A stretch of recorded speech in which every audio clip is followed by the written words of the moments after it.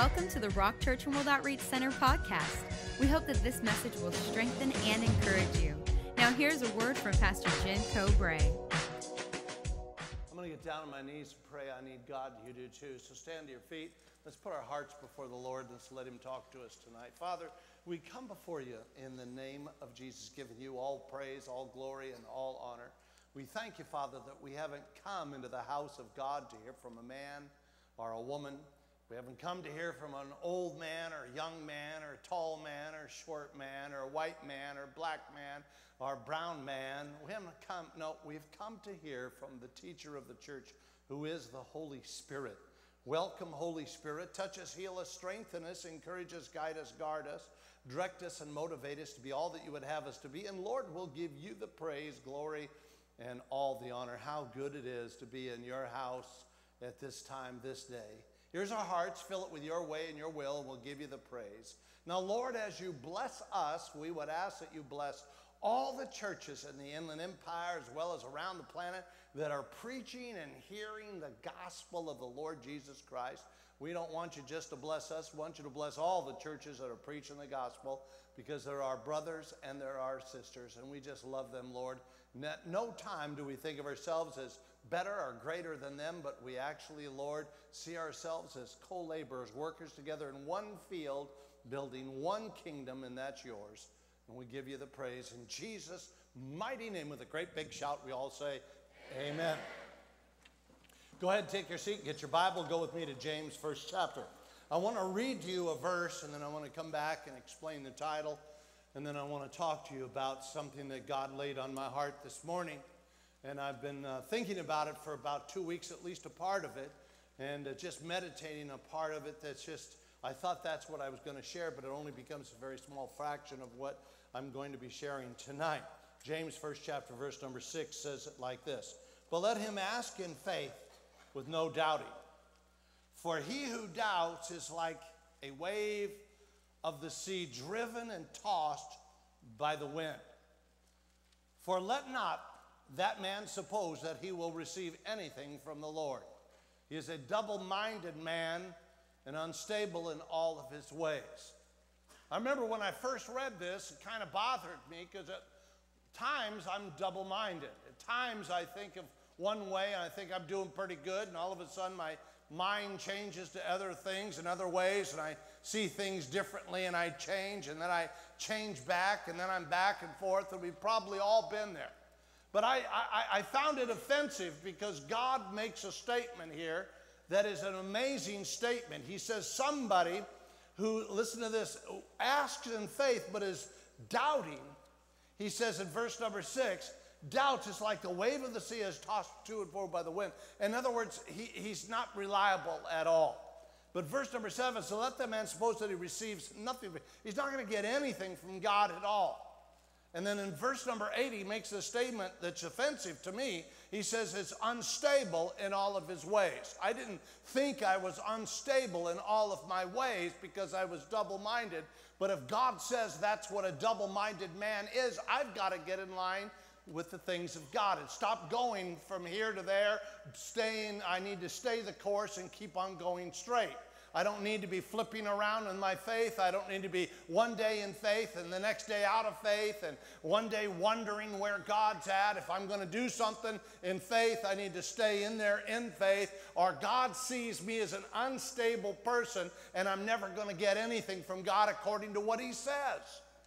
And so a lot of times we think we just get away with stuff when in fact we're burying ourselves by being unstable, by being double-minded, by one day being in faith and some little problem, pressure comes our way, and then we're out of faith again and we start living life differently than what we're believing God for. Every single one of us ought to be in faith about something. If you're born of the Spirit of God, there's a lot of things to put your faith on. Every single person in here that's born of the Spirit of God, you ought to have your faith about something going on in your life. You ought to have faith about your children, or faith about your marriage, faith about your business, or faith about your finances. I mean, what makes you think that you're where you're at today and you can't go any further than where you're at today? What makes you think possibly that there couldn't be some kind of a revival in your family that would take your family and sweep through just because they seem to be a certain way? Do you know that God is a great God, could do great and mighty marvelous things? We ought to believe God for great and mighty marvelous things. Every day of our life, we ought to be people in faith. And I really believe the job of the devil is to get us to be double-minded so that we are unstable in all of our ways. And then God has got to keep his word. You know what his word says? That don't think for a moment you're going to get anything, the old King James says. And I want you to know something. When you are double-minded, you're really not in faith. So all you have to do is the devil can allow you to get into faith and then cause problems and pressures, put tests on your faith to the place where he runs you off, you become double-minded, and you never get anything from God because he will keep his word. He won't give it to you if you're not going to stay in there. And I found it out the hard way and the more difficult way, that if I'm going to be a person of faith and believe God, because there's no other way to please God but by faith, and therefore if I'm going to please God and I'm going to walk in faith and believe God for great and mighty marvelous things, I've got to hang in there no matter if there's pressure, trials, tribulations against my faith or not. And I find that oftentimes I'm not alone in this, and most of the body of Christ, most of the church today finds themselves in a place of wondering why they're not getting anything from God. One day they're in, one day they're out. One day they're up, one day they're down. And you're double-minded, and when you're double-minded, the Bible says it's crazy. You're unstable, not in a few ways, but in all of your ways. And therefore, that's a bizarre, rude statement, but God's in your face about that. And all of us need to probably learn something. In today's message, it's called the testing of our faith. The testing of our faith. Our faith, if you're going to be believing God for something, is going to be tested along the way before it comes to pass. Don't you wish you could just say, well, today I'm in faith and I'm going to get the results of my faith today? Have you ever noticed I could be in faith and it takes a long time for that to happen? I really want it, and I want it right now. I want to be just like if I drive up to a Taco Bell, give me 12 of those suckers for $10, man. And I want them right now, and I want them in 3 minutes, and I want to drive out of the place, and I want a free Coke on top of it. But with God, it doesn't work that way. With God, let me tell you something, oftentimes you're going to have to wait. And you're going to have to endure, and you're going to have to exercise something that we all really hate called patience. And we're not, any one of us in here, immune to the fact that, guess what, we can be in faith, we don't get anything if we don't hang in there. Is anybody listening? So today, the testing of our faith. I find out there are some things as I studied and meditated and over the years looking at the Word of God, some things I want to share with you by the Spirit of God tonight that will help you in your faith to hang in and stay in there in your faith. So we're going to talk about the testing of our faith happens, and then it's when something takes place. Number one, the testing of our faith happens when the road is hard. When times are difficult and situations are hard, we start to question God, we start to doubt God. Like, for an example, we are in there believing God for some supernatural thing, and it doesn't come to pass right away. So the first thing we start to do, man, there's pressures, there's trials. The road is difficult, and we start to doubt, God, are you even in this? Do you even care? Do you want me to, have I done something wrong? What's going on? Why isn't this happening to me? And I want you to know something. Your faith will be tested every time when the road is tough. Let me give you an illustration of that. Recently, I was on vacation with Pastor Luke and Pastor Dan. You call them Pastor Luke, Pastor Dan. I call them sons. And so the whole family, we had 15 people in one condominium. I am a better man of God than you know. For 1 week. Oh my goodness, that was the noisiest place I had ever been in. Day and night. Then Mama and I got alone and all we did was fight. Just the two of us, you know what I mean? It should have been bad, but it wasn't. It was like, we're so wound up from the grandkids. We had 15 people in one condominium. It was amazing. So one day, we're up at Mammoth Lakes, and Luke says, let's go fishing, fly fishing in one of the upper lakes. And I said, okay, let's go. Where is it? He said, well, you know, Dad, it's 11,000 feet high. and you got to walk to it. Now, I'm not kind of like hardly wait to do that at my age. It wasn't like I was saying, wow, that looks like something I've been dreaming about while I was taking my afternoon nap. So it was like, okay. But, there was something on the inside. He says, now, Dad, we're going to drive up to about 10,000 feet. Then we're going to walk another 1,000 feet. It's pretty high. It's maybe a mile or so. And I have Pastor Dan with us. He's got his fly fishing rod, and I've got mine. I got one of my grandsons, James, with us, and myself. And we all start to go up this mountain. The road is rough. It's really tough. 10,000, 10,001, 10,002, 10,003. And there's not a lot of air up there. And these guys, of course, are young, and they're just like going bopping up the hill, having a great time. And the old man is going behind, And so, I want you to know something. If I'd have kept my eyes on the hard road, I'd have never made it to the lake. And I really learned a lesson. See, I didn't look at all the rocks and boulders I was climbing over, didn't listen to the dust and breathe the dust, didn't listen to the stupid bees that were trying to get in my ears, didn't listen to all that stuff. All I could see was a mountain lake catching trout on a fly rod. And of course, being the old man that made it. And I kept my eyes on the vision of the results and not often on the hard road.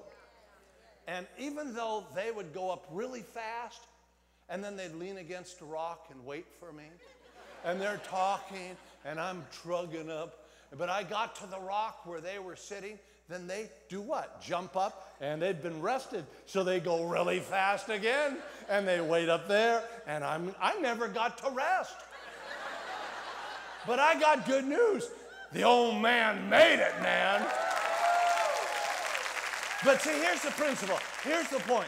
The point being is this. I would have never made it if I'd kept my eyes on the road. The road to where you want to go, you got to get it in your mind, is going to be tough. And if you let a hard, tough road stop you, you will never make it in life. And that's what God tries to tell us all through the scriptures. Let me just take you, if I may, to a lady who is amazing to me, if I may take you to Mark, the 7th chapter. Are you all right with me tonight? In Mark, we're talking about the rough road, the things that would hinder, the things that would test your faith. In Mark, and we're talking about this rough road, how to deal with it. Now watch this. This is a lady, she's approached Jesus. She's got a demon-possessed daughter. I mean, she's just not a Jew, she's a Gentile. And she's having a difficult life. Can you imagine having a daughter that is demon-possessed in those days? And, she's alone. I don't know if she's unmarried or anything like that, but she approaches Jesus. Now, you and I have a 20th century view of Jesus. We see him as something wonderful and kind and sweet and gentle. But if you read the scripture, he is blunt and in your face and says it like it is. So this lady comes up, and she really needs help from Jesus. And he makes the hardest statement I have ever heard. I mean, if he had made this statement to me, I'd have probably slapped him in the face. I'd have probably died for that, and lightning would have hit me, but I mean, it just really bugs me. Okay, let me read it to you, starting in verse number 25 of the 7th chapter of Mark. Remember, we're talking about a hard road. If you don't go through the hard road, you're never going to get to where you need to be. You'll start doubting. Are there hard roads on the way to completion of your faith? Absolutely, number one. Now watch this. For a woman whose young daughter had an unclean spirit heard about him, speaking of notice capital H of the word him, speaking about Jesus. And she came and she fell at his feet. I mean, what a humble position to fall at his feet. Stop thinking about it for a moment. She finds her way and she falls at his feet. I mean, that's a low, begging position. Now watch this. And the woman was a Greek, a Syrophoenician by birth, and she kept asking him, and notice this, she didn't just ask him once. He's obviously ignored her a number of times. Some of you don't understand this. Jesus came, if he had come for the Gentiles, he came for everybody on the earth. But you have to understand that his ministry is for the Jews. if it wasn't for the Jews that he was ministering to, the Jews would never have anything to do with him if he had something to do with the Gentiles. So he knew the Gentiles were going to be reached through his love and his ministry and his thing. But in order for that to happen, he didn't want to cut off the Jews, okay? So he's ignoring her. Now watch this. So she kept asking him to cast the demon out of her daughter. And Jesus said to her, let the children be filled first, speaking of the Jewish culture. Watch this. For it is not good to take the children's bread and throw it to little dogs. I mean, that is like the hardest road you're ever going to be at. That's like the toughest statement. She was just called by Jesus a little dog. And so was her daughter. That is a horrible expression. If you understand the scripture, you understand where he's coming from, you understand why he did it and what he did it for, then it's not a problem. Then you can understand it clearly why that's taken place. So I want to emphasize that to you. But I'm not teaching that tonight. I'm saying here's a hard road for this woman. At that very moment, if he had said that to me, I'd have said, who do you think you are? Who? I mean, I come begging at your feet because I know you can cast a devil out of my daughter, and you call me and my daughter a dog? And you think we're dogs? Let me tell you something. In order for you to accomplish what it is that you have before you, you're going to have to deal with the hard roads. That's a hard road she's on right now. She could get ticked off like I would have gotten ticked off.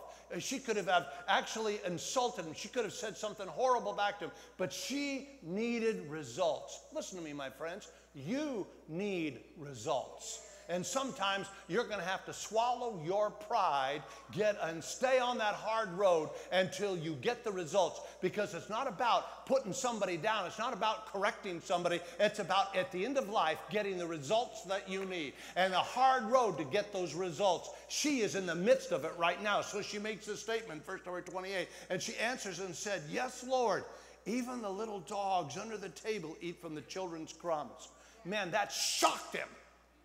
And he makes this statement in verse number 29. He says, and then she said to her, for this saying, in other words, because of what you just said, wow, lady, your daughter's healed. Go. And the demon's gone. She had to stay through the rough road of that insult. You're going to have to stay through the rough roads of life that are going to come at you to try to knock you off your faith so you never get your results. Because if you're a double-minded man, you're unstable in all of your ways and you cannot get anything from God. That's number one. There are rough roads along the way. Are you listening to me? Number two, let's take a look at something else, because we're talking about the testing of our faith happens, number two, when there is a lack of logic. We're always looking for logical answers to things. I can't figure it out. It doesn't make sense to me. Therefore, you know, we're such a logical society. We're a group of people. If we can't figure out how 2 + 2 makes 4, then we give up. Can I tell you something about God? If you might as well stop coming to church if you're looking for logic. There is nothing logical about the cross and the crucifixion and the resurrection and the empowering of the Holy Spirit and eternal life. It is not natural. It is not logical. It is supernatural. And blessed are those that have not seen but still believe. See, it's a supernatural thing. And we want logic. We want 2 + 2 is... Don't even want 2 + 2 is 6 or 8 or 5. We want 4. If it doesn't work, but with God, nothing adds up the way you think it ought to add up. Nothing happens the way you think it. Get the picture. It just is not going to happen that way. I was reading all the last couple of weeks. I don't know why. I've just been drawn by the Holy Spirit in the book of Job. I thought I had the book of Job like totally figured out after 35 years of being a theologian. And I thought, man, I write commentaries on Job. And I just been spending hours just meditating Job. I mean, it's just like the first chapter and the first part of the second chapter. It's really wild. God has this like gathering together of the angels. And here comes Satan. The Bible says that Satan comes. I mean, somebody says, well, I don't believe in the devil. Guess what? You ought to read your Bible. God does. And Satan comes, and he's in this meeting with God. And God looks at Satan, and he says, you know, have you considered my servant Job, who is upright? You know, and Satan knows him. God knows him. Just the fact that all people upon the planet, God knows who you are.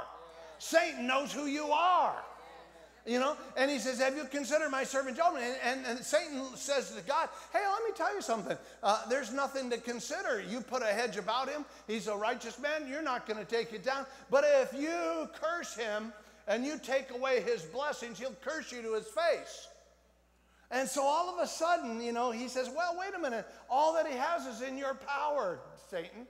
So Satan immediately, bang, man, he goes after Job, tears his family apart, kills his kids, robs his finances, everything is gone. But Job holds on to his integrity. It's like a most amazing story. And then you'll find in chapter number 2, he goes back to another meeting with God, Satan. Where have you been? He says, I've been going to and fro, walking upon the planet. Ever wonder why he goes to and fro and walks upon the planet? He's looking for people with weak faith. He's looking for people who compromise. Why? Because he wants to tear them apart. But he couldn't get to Job until God said, go ahead and do it. And you say, why would God say go ahead and do it? Because Job's life is something for you and I to understand so that we know that if he made it, we can make it. And that's what this is all about. And there's nothing logical about Job. Here's this righteous, upright man. The Bible makes it very clear that he never lost his integrity. And in the first couple of chapters, here he is, he's lost everything. He even, listen to this, his life is so bad that he curses the day that he was born. He's got boils, he's got everything, his life is on stake. The only one that doesn't die is his wife. She comes to him and says, curse God and die. I would have said, God, why'd you take my kids? Take her. She lives, you know what I'm saying?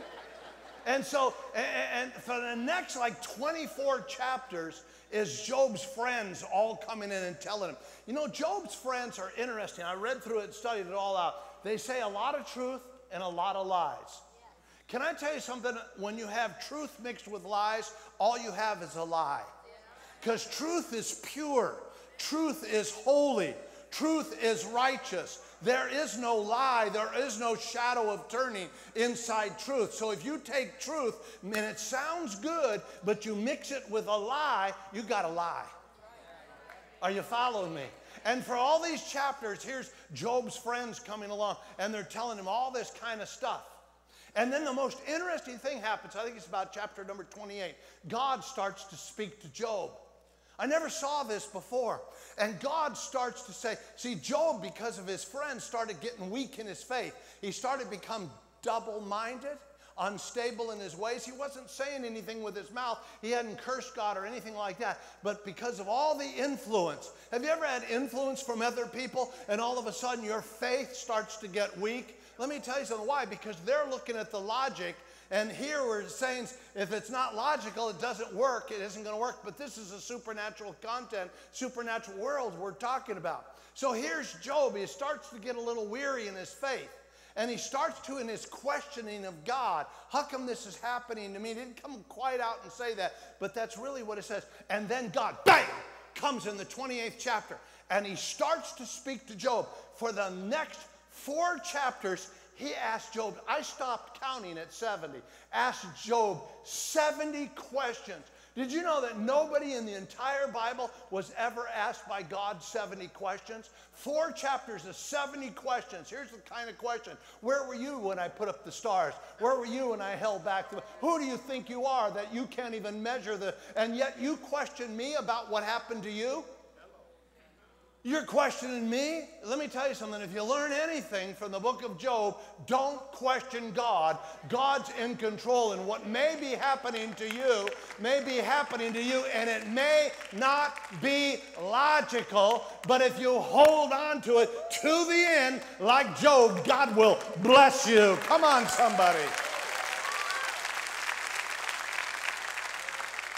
So it's not always logical. In fact, look at the book of John while you're there in the New Testament, John the 9th chapter. In John the 9th chapter, it says this, and now as Jesus passed by, take a look, if you will, in verse number 1. John the 9th chapter. Now as Jesus passed by, he saw a man who was blind from birth.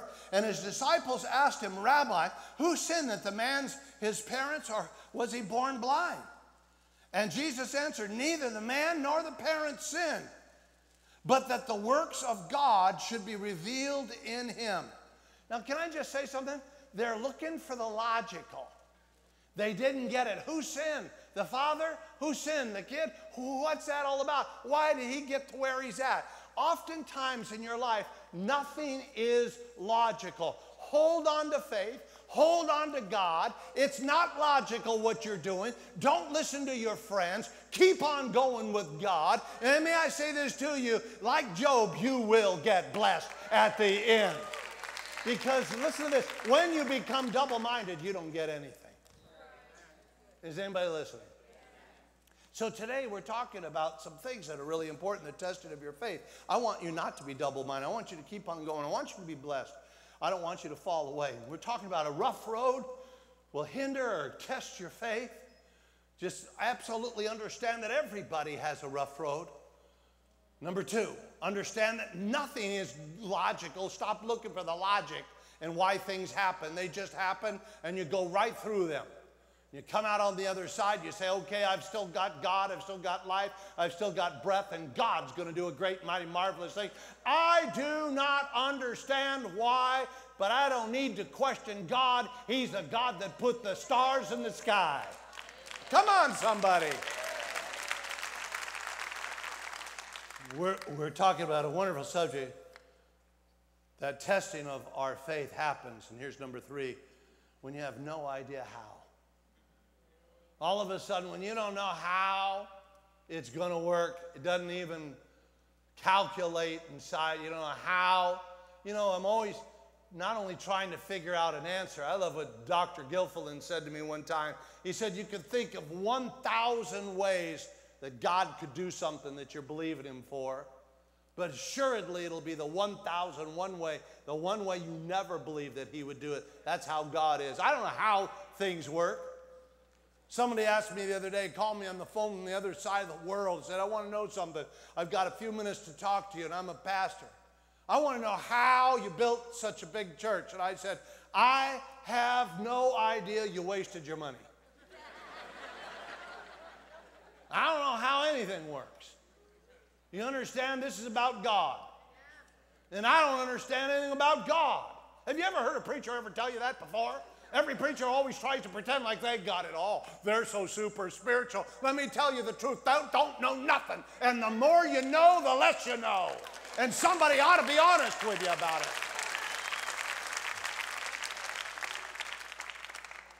He's a big, great, marvelous God who does things beyond my understanding. And I don't know how it's going to work, but it's going to work. I don't know how you're going to make it, but if you hang in there, you'll make it. I don't know how you're going to produce, but if you hang in there, you'll produce. I don't know how it's going to happen, but I know this. If you hang in there, it'll happen. That's what it's all about.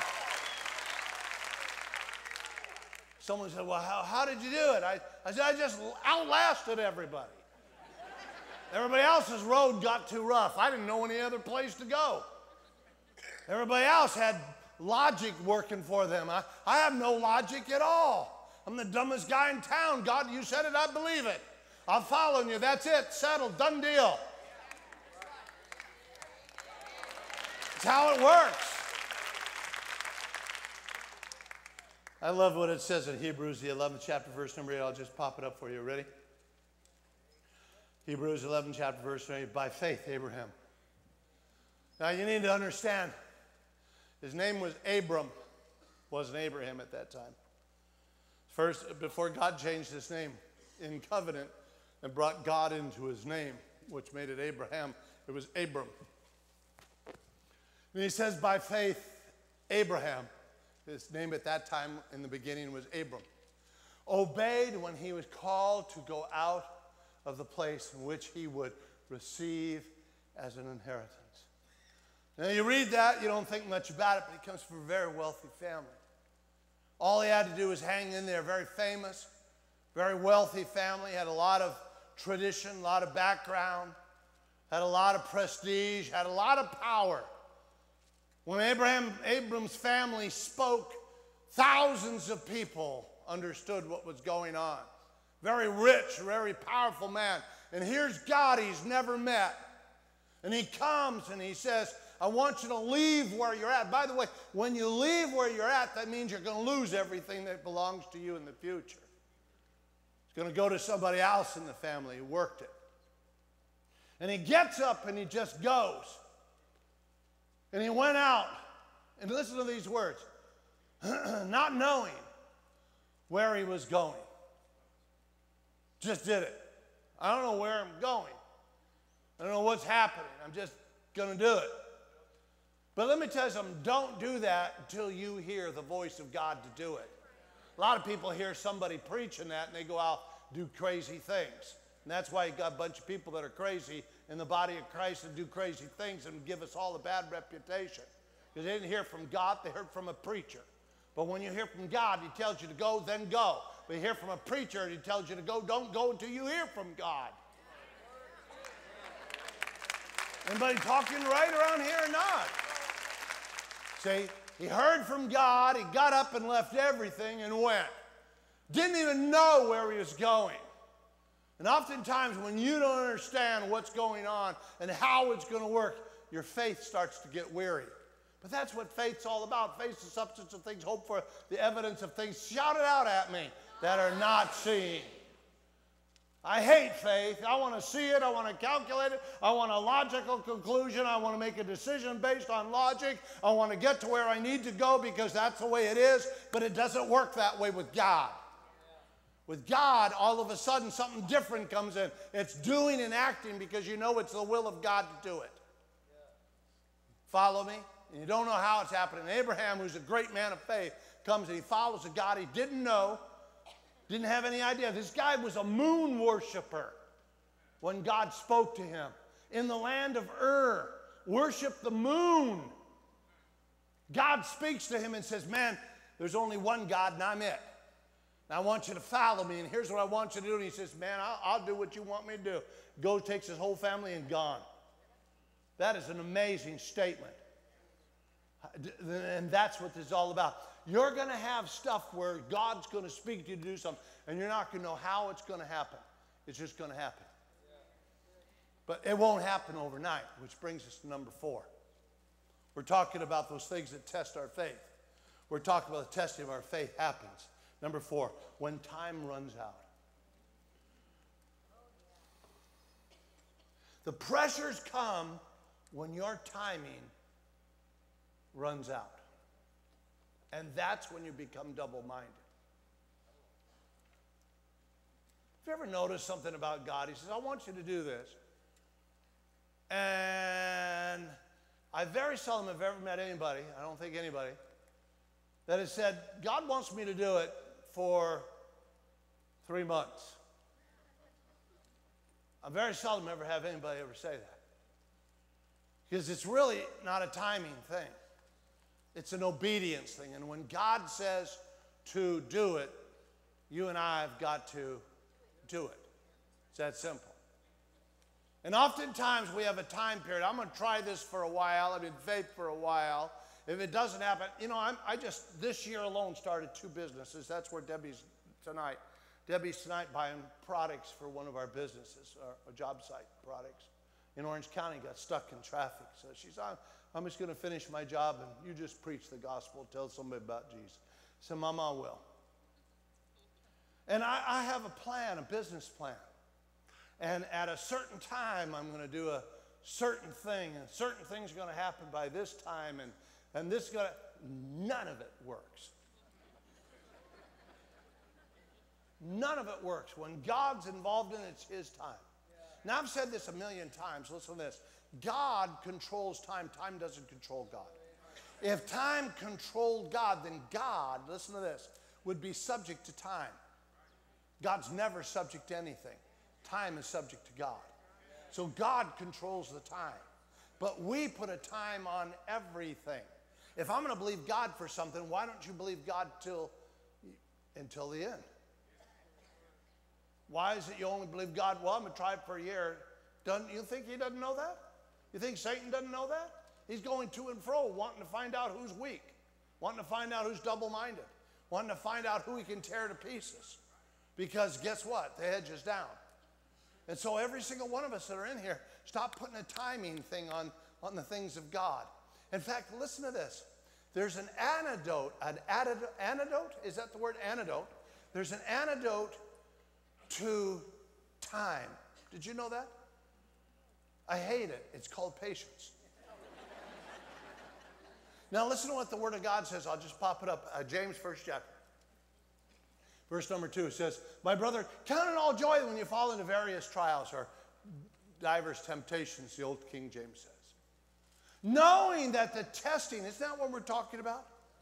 Knowing that the testing of your faith, knowing that isn't that what we're talking about tonight? Isn't that what we're talking about, guys? Is anybody here? Isn't that what we're talking about? We're talking about the testing of your faith. You're going to believe God for something. There's going to be tests coming. There's going to be pressures, trials, tribulations coming at you. Make it sound like it's going to be a rough road. It's going to be tough. There's not going to be very much logic. You're not going to know how it's going to work. And time is never going to be on your side. God is on your side. You don't want time on your side. You want God on your side. Somebody ought to give me an amen. Knowing that the testing of your faith produces something I hate, patience. Verse number 4. But let patience have her perfect work, that you may be perfect and complete, lacking nothing. Why? How is that possible? Because no matter how long it takes, I'm in this for the long run. I'm in this for the long run. I'm going to tell you something, my friends. You hear my words. You hear them clearly. You mark them down, write them in your Bible. I've said this since I started this church. I'm going to say it. And I'm an old man now. I'm getting to the place. I'm pushing 70 years old. And I want you to hear what I'm going to say to you. Listen to what I'm going to say. I've said this from the beginning. There will be a day coming when people line up for church services to get into the building. And there'll be a day coming that in the courtyard there'll be 2,000 people sitting there watching a big screen and bring their own chairs and sit on the grass because they can't get in the building. Now watch, because the place is healthy, the place is real, the place is a godly place, the place exalts Jesus. It's not into men worship, it's into the King of Glory, and it builds people into maturity, and this is a healthy place. It can't do anything. Have I seen it in all of my life? No. I am at the end of my life. I still see it in my dreams. I'm not giving up. And you may be dropping me in the box.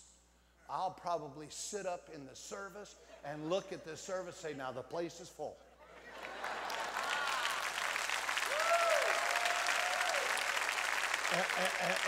And I'm telling you, this place is going to get full.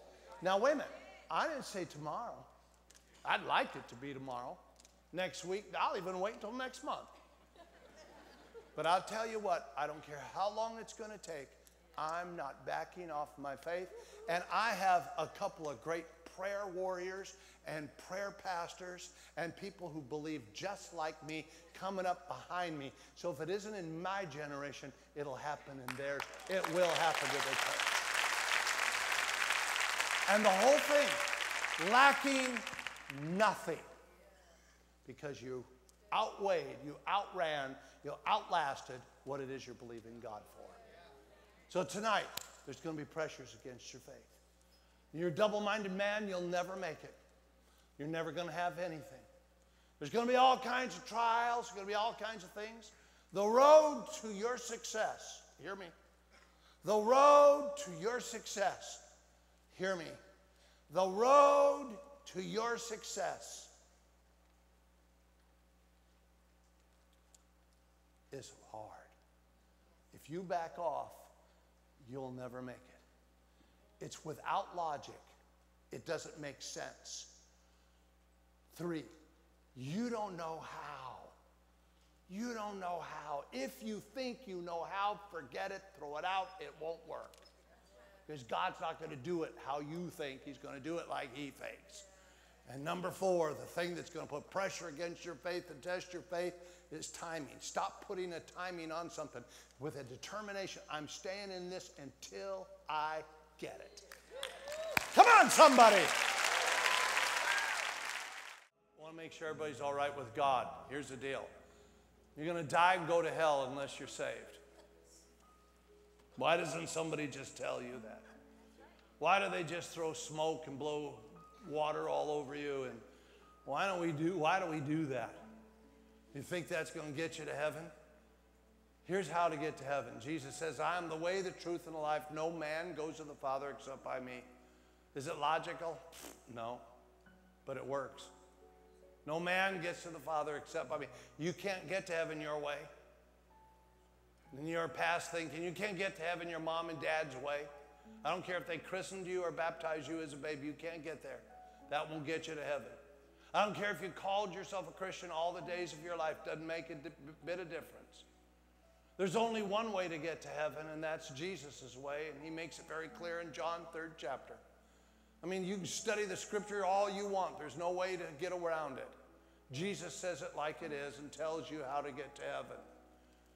He says you must be born again. Most people hate the words born again because Hollywood has made such a goofy thing. Anybody that's born again is an idiot in a movie. And so that's not what he's talking about. Because Jesus said you must be born again, let's talk about what it means. Here's what born again means from the beginning of the Bible to the end of the Bible. It means you've given God all of your heart. It means you've given God all of your life. It's an all or nothing relationship with Jesus Christ. Always has been, always will be. All or nothing. I'll prove it to you. I'll prove it to you. Last book in the Bible, you've heard of it, book of Revelation. Jesus himself is speaking. He says, and when I come, I better find you hot or cold, because if I find you lukewarm, I'll vomit you from my mouth. You know what he just really said? Here's what he just really said. People that call themselves Christians that are lukewarm are not real Christians at all, and they're going to get vomited from the mouth of Jesus. Listen, lukewarm, little in, little out. Lukewarm, little up, little down. Lukewarm, riding on both sides of the fence. Some of you have been doing that. Lukewarm is you're not against God, but you're not wholehearted for God. Come on, be honest. God is something in your life, but he's not everything, and that's lukewarm. And Jesus warns you, and he says, I'm going to come and I'm going to vomit you from my mouth, because that's the wrong relationship. It's an all or nothing relationship. And tonight, all you have to do is give God all of your heart. You have to give God all of your life. That's all it is. Simple as that. Simple as that. Sometimes people say, well, if I just pray a prayer, can I tell you something? Is there some magical abracadabra formula, listen, that you repeat in Scripture, that if you say it the right way, you get to go to heaven? Come on, don't treat God like he's an idiot. And we just say a little abracadabra formula, call it a prayer, and we get to go to heaven. He watches your heart, because your life follows your heart to see if you're real. Come on. Your life follows your heart to see if your commitment to him is real. And if you haven't given him all of your heart, you haven't given him, all you do is you know him in your head. You've celebrated Christmas every year. You've celebrated Easter every year. Of course you know who Jesus is. But that won't get you to heaven. No, it won't. You have to give him all of your heart, give him all of your life. And you know why I say you got to give it to him? Because he's not a thief to rob it from you. It's your heart and life. He's not a conniver to make you do it, a manipulator to hit you in the head with a 2x4 and make you do this. No, no. It's your call. It's your decision. I make the choice like he made the choice. He made a choice to come down and go to the cross for you. And you have to make a choice to go to that same cross for him with your life. And that's what this is all about, is giving him all of your life and giving him all of your heart. Because without it, you're not saved. You're just a nice, religious American person going to church. And there's a defining difference coming in the body of Christ. And you want to be on the Lord's side by giving him all of your heart and giving him all of your life. And somebody needs to love you and respect you and honor you enough to tell you the truth. And tonight, I love you and respect you and honor you enough to tell you the truth. That's the truth. Whether you like it or don't like it, it's still the truth. And you need to give him all of your heart. Tonight, you have a divine appointment with God. God brought you in here not just to hear about Job or hear about the word, but tonight to get started with him the right way by giving him all of your heart and giving him all of your life. You say, Pastor Jim, how do I do that? Let's do it God's way. Jesus said, if you confess me before men, I'll confess you before my Father. But if you deny me, I'll deny you. In a moment, I'll count to 3. I'll go like this. Listen to what it sounds like. 1, 2, 3, and I'll go bang. When you hear that sound, bang, your hand goes up. I'll see it. It's that simple. And then you put it right back down. When you raise your hand, what you're saying by the raising of your hand is, I don't want Jesus in my head like most Americans. No, no. I want to give him all of my heart and give him all of my life. I want to be born again, headed for heaven, and denying my presence in hell. I'll see your hand go up. He said, if you confess me where? Before men. I'm a man, I'll see it. He says, I'll confess you as mine before my Father. Wow, you want to do this. Then you can put it right back down. You say, wait a minute, Pastor, hold on, stop. Stop, stop, stop. If I raise my hand, I'll be embarrassed.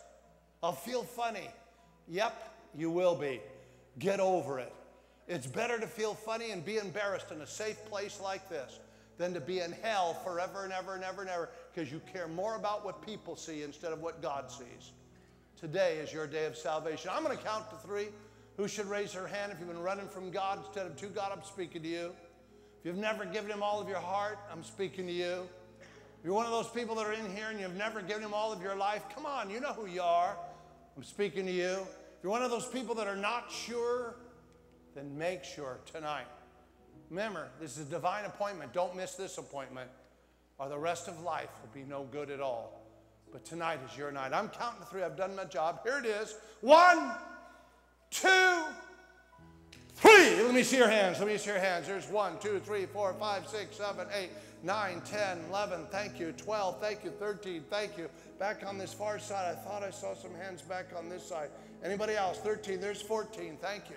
Where's number 15? 15, you know you need to get your hand up. Get it up. Come on. Stop messing with God. It's you I'm talking to. You're saying to yourself, I wonder if I should. You should. There's 14 wise people. Where are you? Number 15. Where are you? Number 15. Where are you? There you are, right there. I see you. God bless you, number 15. Let's give the Lord a great big praise for 15 wise people. Isn't God good? Here's what I want you to do. All 15 of you, and 16, 17, 18, 19, and 20, you didn't get your hand up, but you know you should have. Get a hold of your coat, purse, sweater, Bible, friend, get your stuff. Get in the aisle, meet me right here in front. I want you to get your stuff. I don't want anybody to leave during this period of time. I want you to get your stuff. If you're serious, you raise your hand with God. If you're sitting with a friend, come on, just say, friend, I'll go with you. If your children back in the family, if your children raise their hand, you can bring them too, parents. Debbie remembers when she was 7 years old, walking down the aisle of the church. To this day, she's a preacher all over the gospel, all over the world because of that. I want you to get your stuff, get out of your seat. If you're serious about God, or if you didn't raise your hand, you know you should have. I want you to come meet me right here in front. You come right now. Let's stand and welcome them. You come right now. Come on, come on, come on, come on, come on.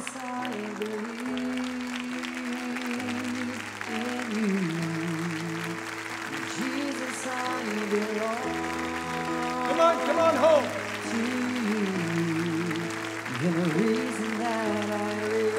Come on, come on, come on, come on. Jesus, I believe. Come on, you come too. Come on, come on.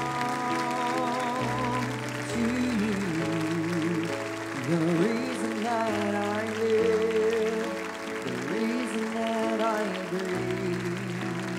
Jesus, I believe. Well, thank God not every one of you came, but I did my job. So I love you guys for coming. Put a smile on your face. This is a good thing, not a bad thing. I want to introduce you to a guy named Dr. B, like A-B-C. B. Doctor, his real last name is Becker, but we call him Dr. B. And so guess what? He's really cool. He's going to pray with you. No weird stuff goes on. Only takes a few moments. See him over here waving at you. If you can make a left turn, just follow him right over there. And let's let him pray with you. God bless you. Thank you so much for coming. Come on, let's give the Lord a great big praise. Hey, you just heard that altar call. You just wanted to give God all of your heart and all of your life. Now let me lead you simply in a prayer of inviting Jesus Christ into your heart as your Lord and Savior. In fact, why don't you just go ahead and listen to me? Go ahead and close your eyes and just repeat these words after me. I'll go slow. You repeat them. Say these words. Say, Father God, I come to you in the name of Jesus. I believe that Jesus Christ is your only begotten Son and that you sent him for me and that he died for me on that cross at Calvary. I believe that his blood washes away my sins, that I am now a new creature in Christ Jesus. And I thank you, Lord. I receive you now and forever as my Lord and as my Savior. I'm going to turn from sin, and I'm going to turn with all of my heart and all of my life to you, Jesus, as my Lord and as my Savior. Let it be known in heaven as well as upon the earth that I am born again. I'm a child of God, that I'm saved, and I'm headed for heaven and denying my presence in hell. Thank you, Jesus. I'm alive forevermore. Love you so much. God bless you guys. Everybody just say amen and receive Christ as your Lord and Savior. So talk to you later. God bless you. Bye-bye.